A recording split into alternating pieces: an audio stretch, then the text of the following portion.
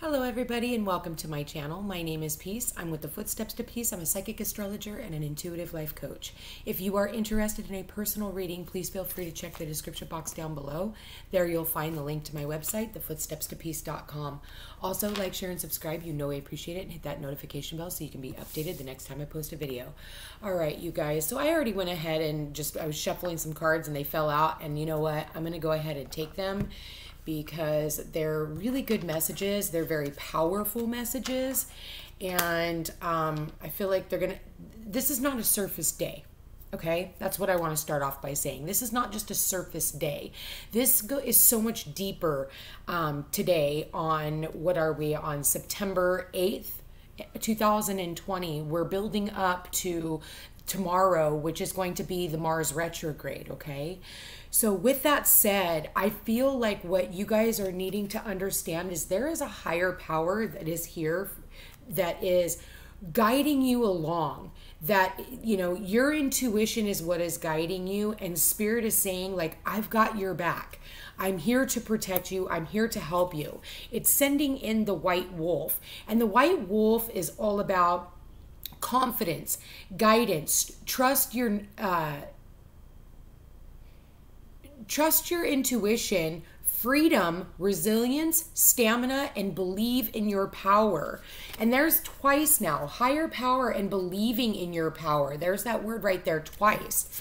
So I feel like be careful not to throw your power around and use it to the detriment of others. You don't want to, like, basically push your way through. What you want to do is you want to see this person is in a place of surrender. Okay? You have to understand that we have the sun in Virgo right now, and we have Neptune in Pisces, and that is like magic happening right now. And it's talking about just imagining. Imagine what your life would be like. What would make you feel like you're in a place of euphoria, so to speak? Because that's kind of how I see this, is a place of euphoria. Allowing yourself to just check out and allow the universe to do its job. Allow it to work behind the scenes. And I feel like that's what this is all about. But it's almost like on the human realm, you feel like you have to push for everything. And it's saying, like, Queen of Earth. And you could be maybe dealing with a Taurus, but we have Uranus in Taurus right now. So it's a year from now the timing is a year from now during the spring, from April 22nd to May 21st. The ruling planet would be Venus. So Venus is getting ready to enter Leo. So there's going to be, I think it'll be a little bit more exciting conversation. And it's all about stable, stubborn, possessive, persevering. See, there's that word again. This one's all about stamina. And this one's all about persevering. Down to earth, physical, sensual, strong, prosperous, and dependable. This is the Hierophant. Okay? So this could be about, like, contracts and things like that you are persevering through. But I feel like I said, you need to just take a step back. That's what this is all about. This is surrendering to the divine and allowing the divine to align what it is that you have coming in. Like I said, Virgo is, the practicality of the doing, but Pisces is all about calling it down from the spirit realm. And we have this higher power. So from a higher source, and with Venus here, it's a gift. And I feel like, we have the raccoon here next. And the raccoon is the problem solver, curious, asking questions, adaptive, creative, entrepreneur, resourceful, clever, okay? The Queen of Earth is also resourceful.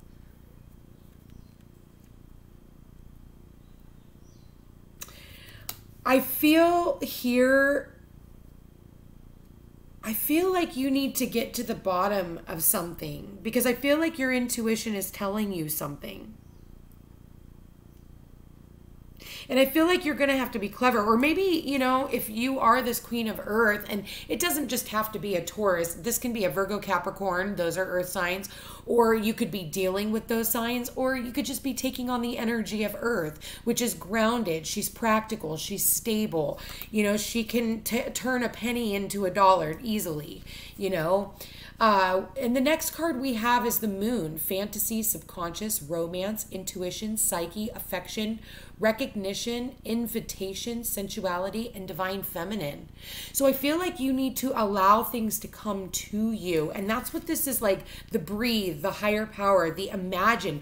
I feel like, you know, it goes back to the things that I've been saying earlier about how not everything has to be so hard won. Sometimes you could just like allow yourself, let it come to you. So for some of you, you might feel a little spacey today. I'm kind of seeing that where it's like you just really need to take a moment out. And I think you really need to, you know, it's like you want to persevere, but I feel like not all the answers are here, because you also have to understand that the moon hides things. So you don't have all the information.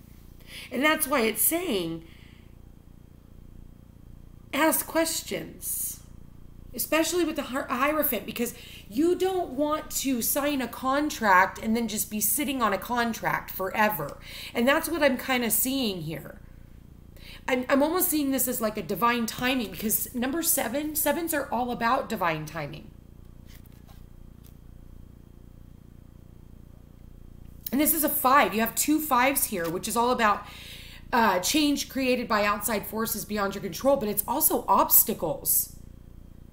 So 2 5s, you've got obstacles here that are in your way from making this happen. But it's saying that these are here for a reason. The number 7 is you're on the right path again, but you're going to have to understand that and have faith that there's a higher power that is guiding you. But I feel like, look, if you're trying to press forward, she's not in the stance of pressing forward. Neither is she. Okay? There's nothing here about moving forward. Everybody's at a standstill. And I almost feel like you got to wait until, because this is the future card.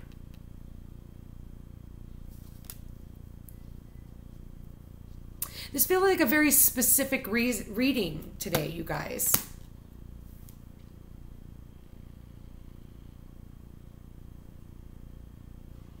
You know, that's funny. The wolf howls at the moon.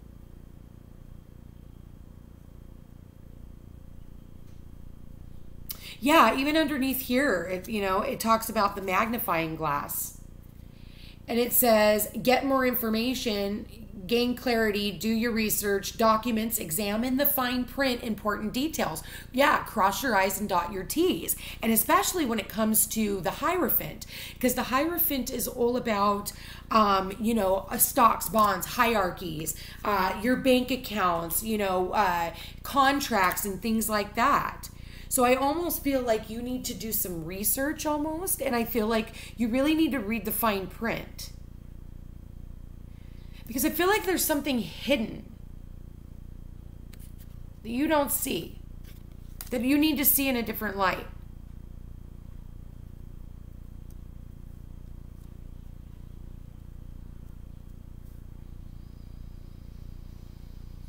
Yeah, this feels like a very specific message. So you have 2 4s here. 2 4s are all about structure, stability, foundation, family, all right? But they're also the pillars, the foundation. So if you think about it, okay, and 2 4, and they're the bookends. So you've got 4 and 22. 4s are stagnancy. 4s, so I'm talking about the 5s down here, and the 5s are all about change created by outside forces, but again, it's all about obstacles. Maybe your obstacle is part of like having like everything just kind of standing still. 4s aren't moving forward. Not even this wolf is moving forward. So I feel like today is kind of a day of stillness. You need to get more information.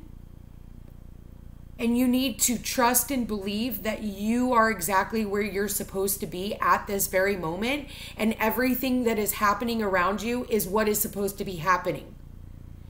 And I feel like this has been very uncomfortable for a lot of people. And I feel like that's why we need this day of surrender.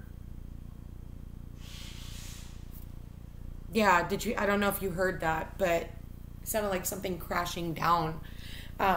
You know, I feel like if you continue to try and push forward, things are just going to crumble. And that's kind of what I got out of that sound. Okay.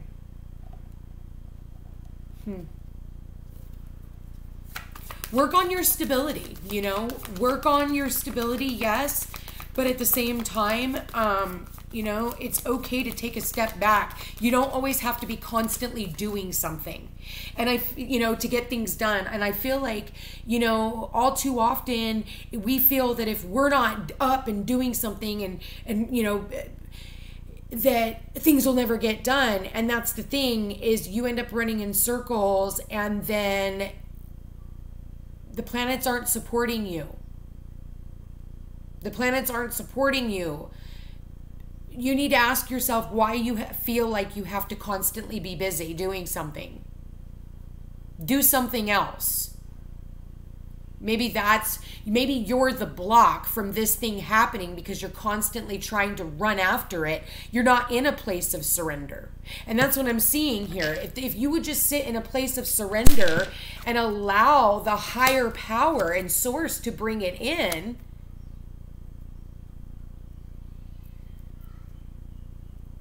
but you know, the moon also brings in fear.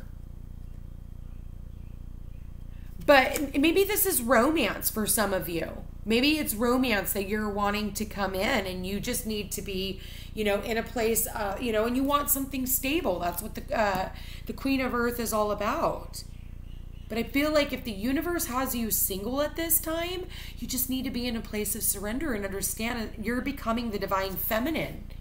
That's what that says right there, the divine feminine, and there she is. Okay. And I feel like somebody is definitely watching you, because I feel like he's wearing sunglasses. And he's imagining a life with you. This person is imagining a life with you and wants to communicate with you. And I feel like, you know how I'm seeing, look at this, look at this. They both have praying hands. I think that you guys are praying for one another to come in. And look at it. Here's the new moon. And we have a new moon, and look, the full moon. And we have the new moon in Virgo, and we just had the full moon in Pisces. So again, I'm talking about bringing heaven and earth together. That's what Pisces is all about. It's the heaven and the earth, because you have the grounded earth, pentacles, you know. And it's kind of funny because you've got like Pisces up here. And if you look, Pisces up here, Virgo's down here. And you've got like Pisces, you know, higher power, meditation, imagining, right? And then you're just realizing, like, seeing yourself as if you already have it. That the higher power is bringing it in slowly but surely. But you know what? You've been overcoming these lessons and working on cleaning up whatever it is that has been holding you back. And so that's why these windows have not opened for you. But I feel like you are getting ready to ground this into the present, but at the same time, you have to realize that it's coming in, and you, even though sometimes, you know, you may not be able to see it, you can feel it.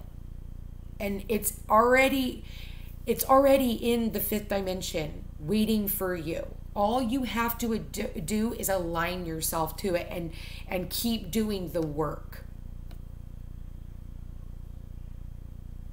Be mindful not to be so possessive and so stubborn, you know, when it comes to your relationships. And I don't care what kind of relationship this is. I feel like you need to surrender a little bit, okay? Have confidence. All right, so I'm going to go ahead and pull a card for today. And then I'm going to be doing the love readings this week a little bit different. I'm not going to be doing elementals. I'm just going to do random love readings. That's how I feel more comfortable. I don't like doing readings that are so specific to a specific horoscope right now. I'm just, I don't know. I'm feeling really called to just do random love readings and see what comes out. And we'll try that maybe for a week. And like I said, I'm just going to be spontaneous with the channel and try new things. So, Spirit, please show me a love message. Okay. Love yourself first. Yeah. So I was talking about that earlier, you guys. Your self-respect makes you more romantically attractive. And I feel like it doesn't matter if you're in a relationship or not. I feel like that is just common. Okay. I think that's just common sense. And you know what? I feel like you guys need to go back to that childlike wonder. Okay. I feel like for some of you, you need to go back to, the innocence of a child even. So that you can flirt and have these heart-to-heart, these are heart-to-heart conversations. And I feel like there is someone here that is watching you, that wants to talk to you, that wants to reach out. And maybe this person has children, or maybe you have children. But look, I think that maybe if you guys had acted like children in the past, maybe this person is maturing. And I do feel like this person is definitely communicating with you psychically. So for those of you who don't know who this person is, or you're working on manifesting this person in, you are definitely manifesting this person in. For some of you, you know what you do is, you can save space. And like I was talking to a friend earlier today, we were down at the beach, and that's why I'm all wet. I just got out of the shower and I'm like, I got to do a reading because I have messages for you guys. I just felt called. And so anyway, I was telling her earlier, I was like, when you're in your car, talk to him. Talk to the person.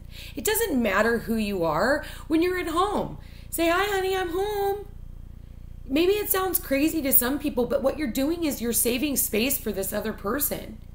Learning how to communicate with them on a higher level.